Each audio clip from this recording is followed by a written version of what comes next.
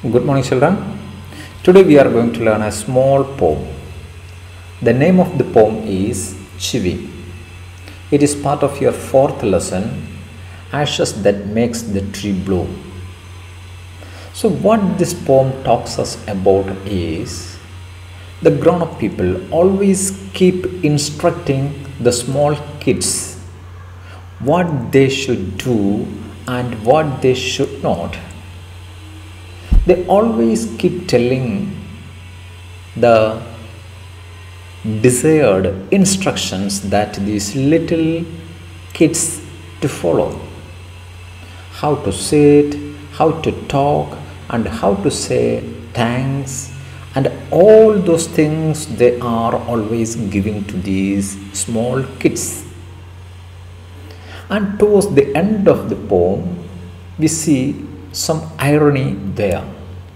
The last couplet that says this elderly people expects something different from the small kids, that they should make their own decisions. Till then they talk about they should follow them strictly and obediently. But at the end of the poem, they come to expect a make-up of mind from these small kids. Now let us move on to the poem. Look at the poem, Chivvy.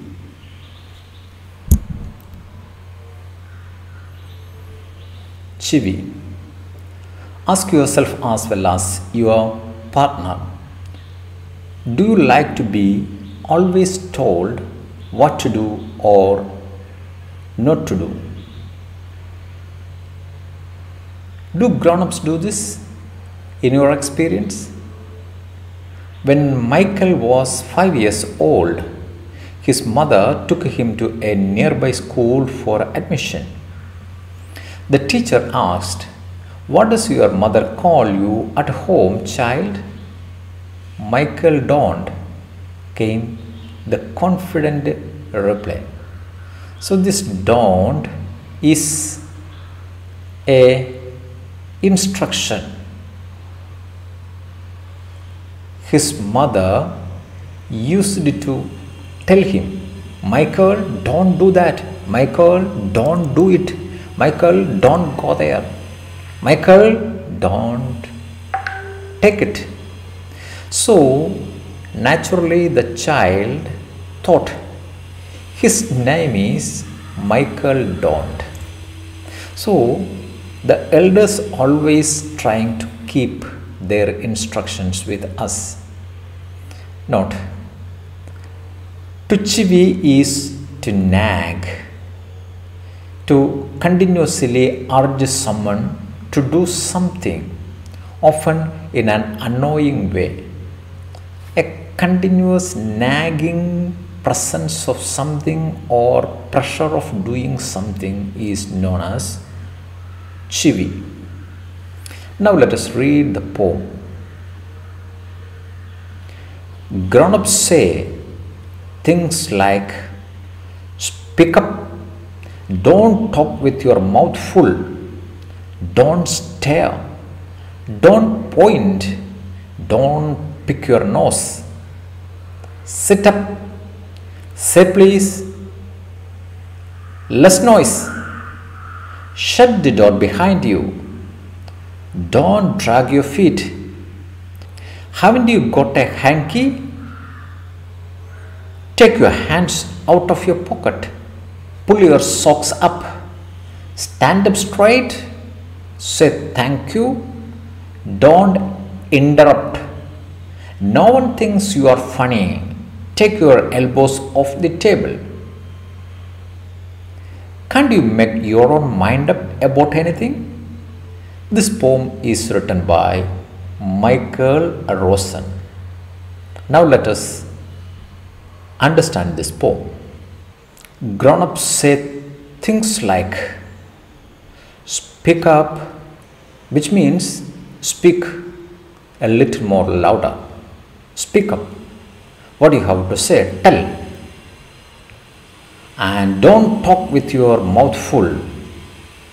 This is yet another instruction from the elderly people. Don't talk with your mouth full. Don't talk with food in your mouth. That is the meaning of this sentence. Don't talk with the food in your mouth. When you fill your mouth with food, don't try to talk. The danger behind it, they are trying to convey to you. Don't stare. Sometimes the elderly give you the instruction, don't stare. Look at the staring face here.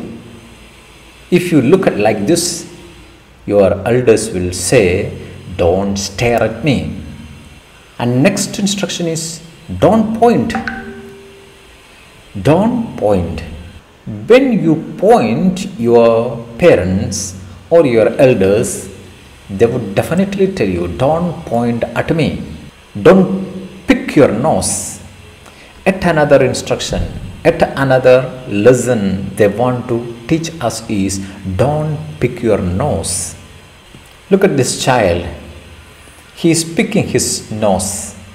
So if you put your fingers inside your nose, your parents will definitely tell you, don't pick your nose.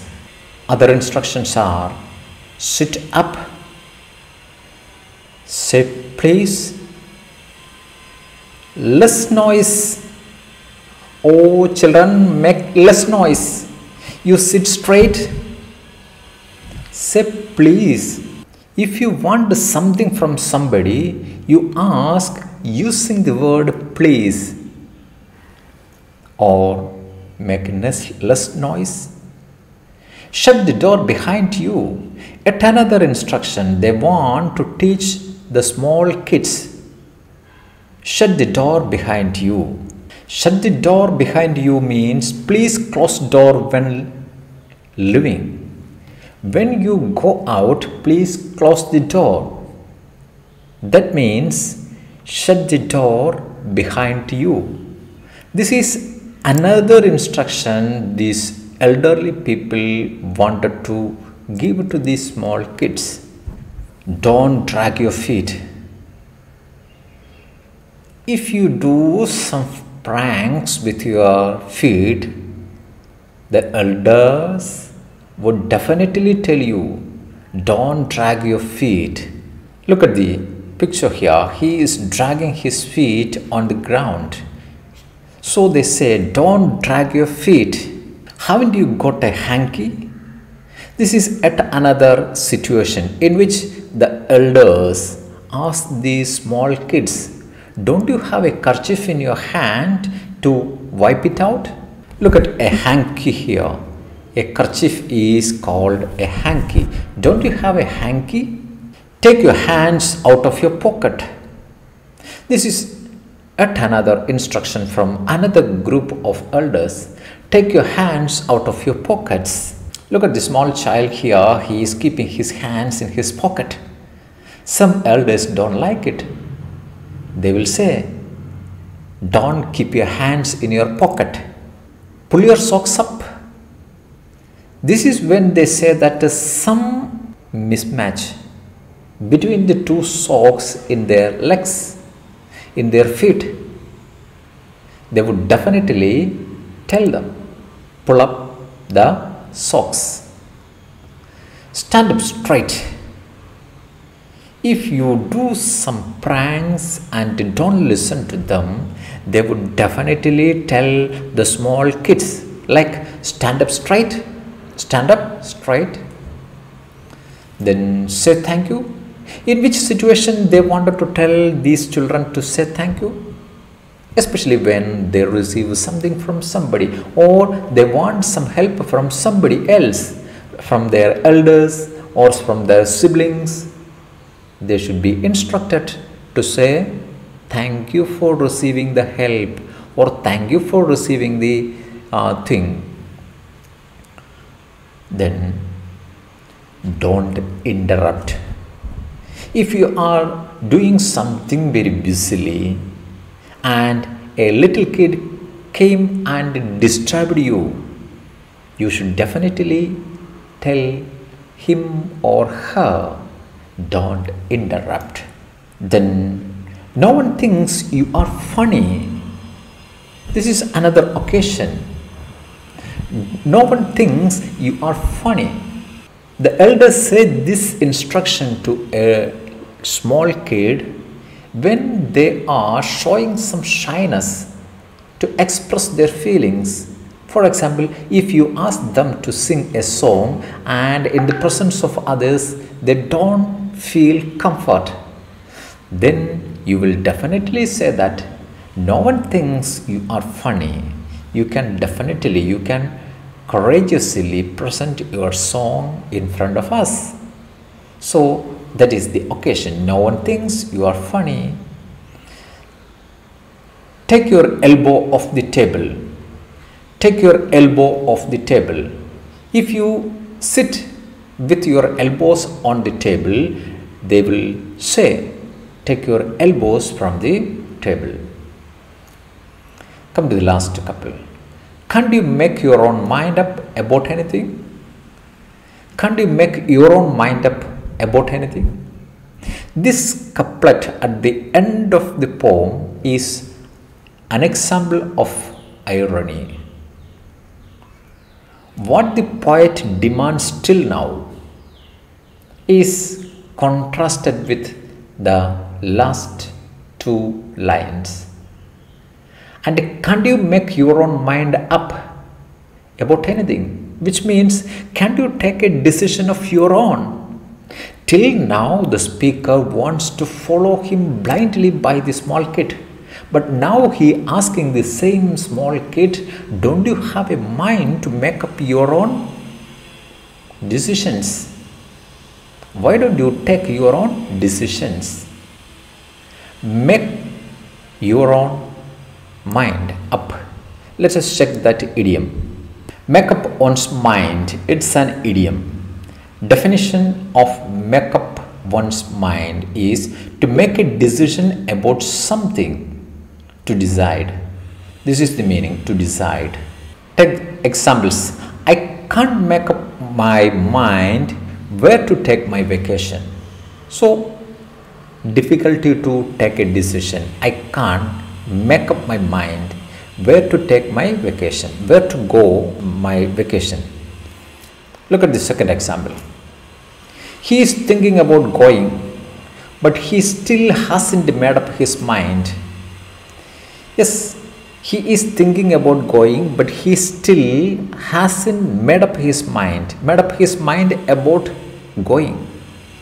That is, make up one's mind. Another example, I can't decide for you. You will have to make up your own mind. Why I have to take a decision for you? I can't decide for you. You will have to make your own mind. You will have to make up your own mind. Which means you will have to take your own decisions. Don't compel me to take a decision for you. Now let us check. This poem is written by Michael Rosen, working with the poem.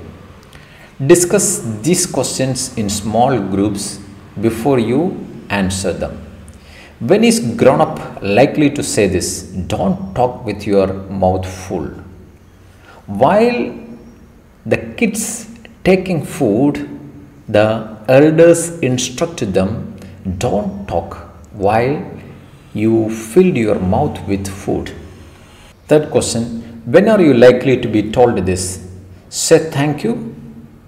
When you receive some help or when you demand something from somebody, when you receive it, you have to say thank you. Then question number 3, when do you think an adult would say this? No one thinks you are funny. The adults used to tell this to small kids when they are asked to sing a song or asked to tell a story in front of an audience and they feel shy of it, and then they will tell this kind of instruction. No one think you are funny. You can confidently present your item. Look at the second question. The last two lines of the poem are not prohibitions or instructions. What is the adult now asking the child to do? Do you think the poet is suggesting that this is unreasonable? Why? Yes, actually this is unreasonable in sense somehow.